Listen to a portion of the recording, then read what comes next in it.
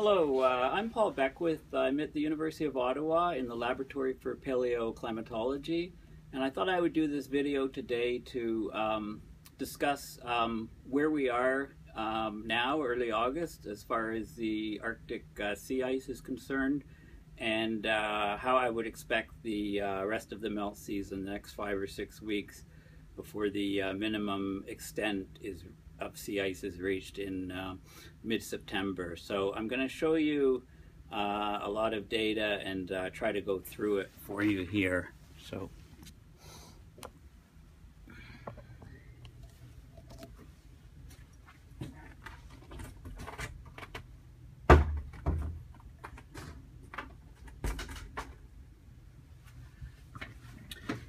okay.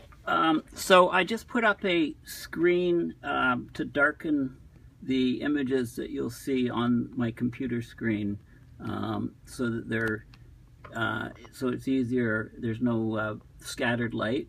So what we've got here is, if you Google Arctic sea ice graphs and you go on that site and then you scroll down, you'll see an image like this. This is data from the Naval Research Labs, and what it shows is this shows the Arctic sea ice thickness. So the blacks, there's some black around the edges, not much, 5 meters thick.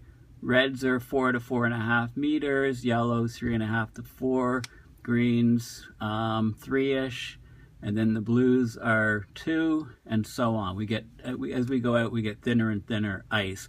So this is the situation as of August 4th. Now, how did we arrive here this year? So this is a movie of a year's worth of data. So what you can see is, you can see ice is flowing out through the Fram Strait here. You can also see that the thicker ice is in here, and okay, so this is about a year ago, and so this is last August, so the ice is decreasing to the September minimum in 2014, and you can see the amount of the various thicknesses here, thicker ice up along the Canadian archipelago. So it grows in the winter. And then when you see it start to decrease in area, then it's starting to melt in the melt season. So you can see the extent of the thicker ice here, and the thinner ice is up here. So now and throughout the entire winter, there's large amounts of export. So now it's shrinking in size, and you know, as this year, and then look at this, this all vanished here within the space of about 3 weeks. So this is the pattern that we're left with. Now, this is an image that, like the first one I showed you, only it's an expanded view of the sea ice. So 5 meters, 4 meters, you know, 3 meters, you know, 2 meters, that type of thing. Now you can see a lot of this ice here, the green thicker ice, thinned out very, very quickly. So this is the data from today, and there's a projection going out about a week, and you can see I can cycle back and forth here, and so you can see, you know, over a week, this finger here is starting to thin out, and like I said, this is a projection. Okay, now how does this compare? So early August, how does this compare to last year? Okay, so this is last year's image. A lot more ice. So this is 2014, this is August 5th, 2014, 2013, and 2012. So you can see actually 2012 had the stronger and thicker ice. So 2012, 2013, 2014, and today. Okay, so you can see that we're starting off at a lot worse spot today than we did in the previous 3 years. Now the important thing is that 2012 was the year when the most ice vanished. The minimum was the smallest. So if we go to look at the September minimums, this is what we had in 2014.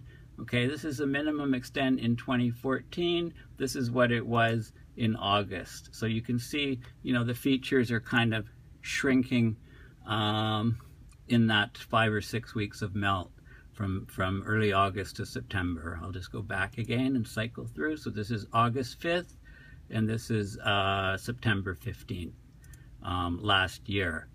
The previous year, 2013, this is what was left September 15th, and this is what we had in August.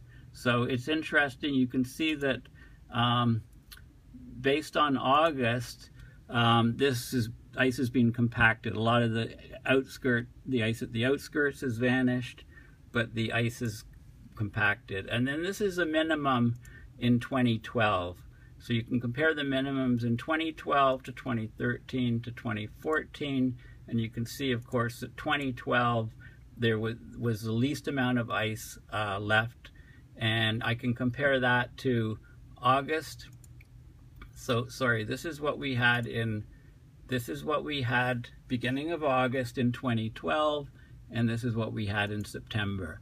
Okay, so you can see some of the features, like the stripes here and here are preserved, just much smaller. But you can see how much of the ice disappeared in that 5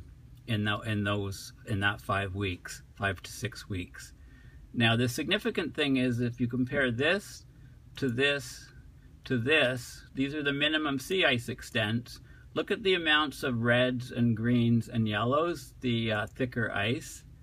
Okay, and then go back here and compare it to what we have now. And you can see that there's a lot less. So we're in early August, and there's a lot less of this thicker ice, the blacks, the reds, the yellows, and the greens. There's a lot less of this ice than there was left over in 2012, the minimum ice air extent, or 2013 or 2014. So how did we go? The big question is how did we go in 2012 from this, which is obviously a lot more ice and thicker ice than what we have today. So how did we go from that down to this in 6 weeks? Okay, which is what happened in 2012. So here's what happened. Okay, so this is August. This is about 3 years ago. So it'd be early August, about August 5th in 2012. What happened then is there was a massive cyclone. So this image, now this is shifted a bit. You'll notice Greenland's over here, and this image shows Greenland down here. But this is showing the ice motion. The longer the arrows, the more the ice is moving. So the air above the ice is moving, it's pushing the ice, and the reds are the highest numbers. They're 30, 35, 40 centimeters per second, to give you an idea. That's motion of the ice. So this is August 5th of 2012.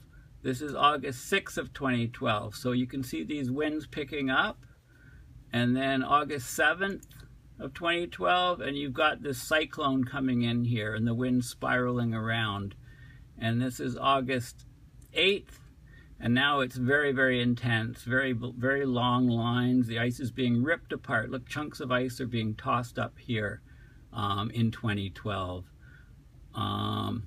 So that's August 8th, 2012, and then the 9th, this is probably the worst day. Massive cyclone, blowing chunks of ice up here. And then the 10th, it's dissipating a bit, and the 11th and the 12th as it moves out of the region. So what was left after that week of very strong cyclonic winds, this is what was left. Okay, and chunks were torn out here and chunks were tossed out here. So you can actually see, compare this is a week earlier before that cyclone came through. Okay, so a week earlier, and then after the cyclone had gone through. So comparing those two images, you can see the amount of the thick ice that's being torn off, a destruction of a lot of the ice in this region. If I just cycle back and forth a little bit here. Okay, so that was, and then the net result was we went from, so this is about August 12th of 2012, and then the September minimum ended up being like this. Okay, so the cyclone in early August contributed to a large extent on that minimum year. Although there have been some papers that saying it didn't, but I tend to disagree with that. So now what's happening this year, again, at this is June 25th, 2015, this year. So you can see all of this ice here. Pay attention to this section here. A week later, we had this. So we're losing all of this ice, and then a week after that, we had this. Okay, so we lost a lot of this ice. Now, it wasn't due to cyclonic activity. I had to look at that data. What I think has happened is it was warm water from the warm blob. All that really warm water in the North Pacific came through the Bering Strait, went underneath the ice and took out the ice over the space of 2 weeks, that thicker ice there. So this is the sea surface temperature. So towards the end of last year, and now this December of last year, and now we're in January,